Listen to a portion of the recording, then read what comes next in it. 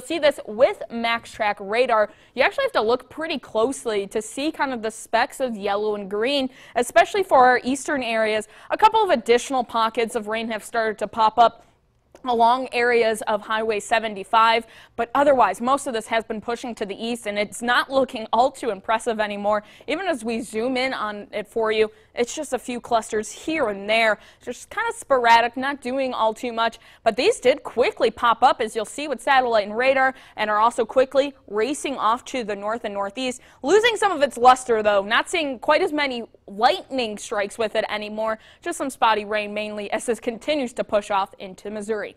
But as future track shows, by 8 a.m. it has us nice and dry, maybe some lingering showers for our eastern areas, otherwise that's it. We start off fairly cloudy across a good portion of the region, but we will break into some sunshine throughout the day today, and your daytime will be dry. Late tonight into early tomorrow morning, some of our northern areas, especially closer to the Kansas-Nebraska border, could get clipped by some additional spotty showers and storms. Nothing all too significant expected out of that. Otherwise, we'll see a few more clouds. I think for your Mother's Day as a whole, still breaks the sunshine at times, but we are dry during the day. However, as we get closer to sunset, so if you're thinking of taking mom out to a late dinner, you may want to take the rain gear just in case. That's when a few additional spotty showers and storms could start to develop and last into the early morning hours of Monday. Otherwise, we catch another break in the activity, but late Saturday or Monday afternoon into the early evening is when another round of showers and storms start to pop up. Otherwise, we are tracking a cold front that is draped over the region right now,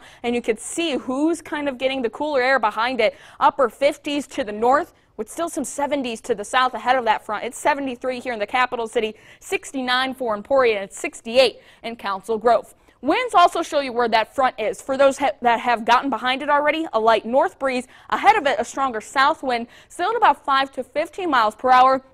And this front plays a factor in our temperatures, but it doesn't really move much throughout the day today. Stays kind of lingering over our northern areas. That's why places like Marysville, Barnes, Seneca, I think you'll stay into the 70s and low 80s with mid to upper 80s, even some pockets closer to 90 degrees to the south and southeast. That front tries to sink further to the south during the nighttime hours tonight. That's why I think most of us wake up slightly cooler for tomorrow, mainly 50s and 60s, and then that front retreats up to the north again. It will be cooler for our northern areas for Mother's Day. Another warm and humid day to the southeast, though, for Mother's Day tomorrow. High temperatures for today, again, cooler for some of our northern areas. A mix of sun and clouds throughout the day. We'll see some of that cloud cover increase for tonight with that slight chance of rain close to the Kansas-Nebraska border. Otherwise, we're calling for a low of 63 here in the capital city.